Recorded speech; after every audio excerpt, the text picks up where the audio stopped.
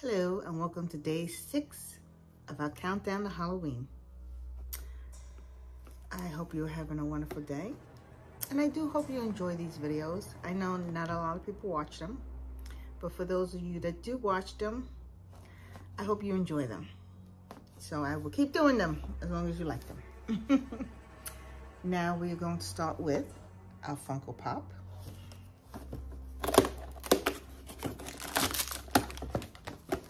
Day 6. Let's see who this is, if I can figure out who it is. Beetlejuice. Beetlejuice. That was a good movie. I think I said that one last year. Beetlejuice is a really good movie. I thought it was good. It has Michael Keaton. Okay. Now the next thing we're going to do is talk about a movie. And this movie is called Day Shift. It actually came out in 2022, so not too long ago. It's about a dad who, he cleans pools for a living, but he does have a side job. And it's a comedy, but kind of a horror. It's with vampires. So, it's a fun movie. I thought it was a fun movie. I remember liking it when I seen it. And some of the actors that are in it are Jamie Foxx, Dave Franco, Snoop Dogg, and Carla Souza. Again, pretty good movie. I thought it was fun. And as I said, it could be a horror because they have the vampires and such. And, you know, scary things do happen. So if you watch it, let me know. Now, this is a very, very, very short story. Basically 2 sentences.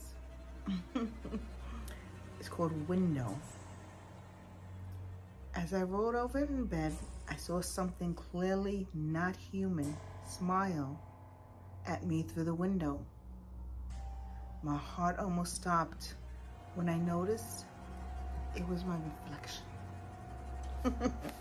That is spooky. Imagine looking at your reflection and seeing like a different type of smile. That would scare the heck out of me. So that is our video for today. And today you have till 6 p.m.